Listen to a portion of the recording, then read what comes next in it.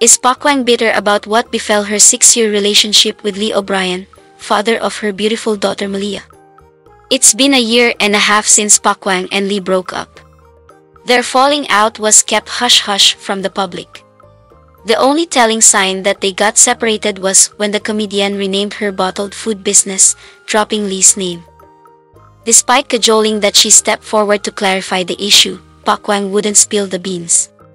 All she shared with the public was that she had to put an end to their relationship.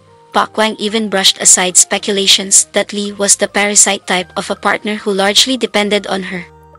On the contrary, Pokwang stressed, Lee was a responsible partner, even describing him as a napakabait.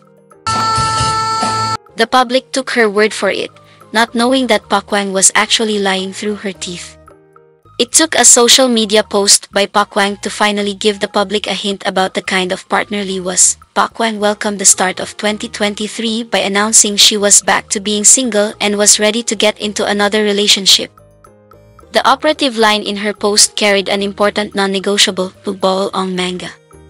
In short, her "come and get me" invitation was off limits to manga gamit or users. Apparently, Pokwang had no one else in mind but Lee, who fits the mold to a T. It was from there where Pokwang had begun to open a can of worms, particularly about the kind of lover that Lee was.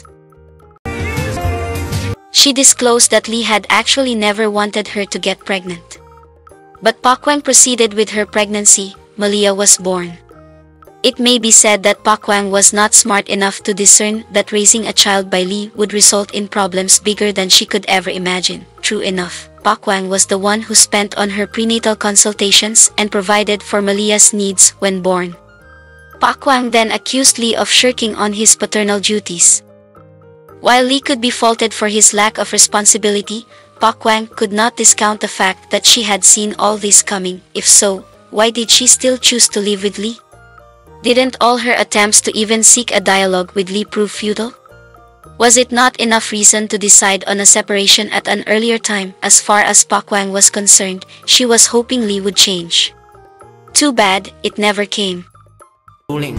More determined to get even, Pokwang has been using the social media as her sounding board. She's earnestly making an appeal to employers out there, specifically TV and film producers, never to engage the acting services of Lee. Pokwang reasons out, "Gagastusin lang Naya, yang kinikita Naya sa Bobby Naya, he will just spend his earnings on his girlfriend." By the way, Lee's having a newfound love makes Pokwang see red even more.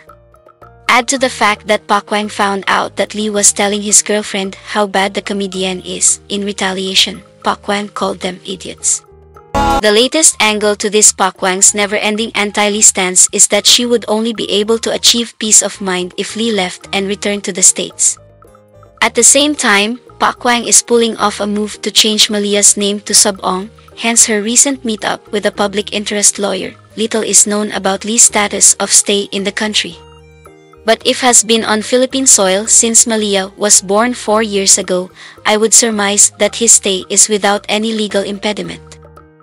And barring all legal hitches, then Lee can work here.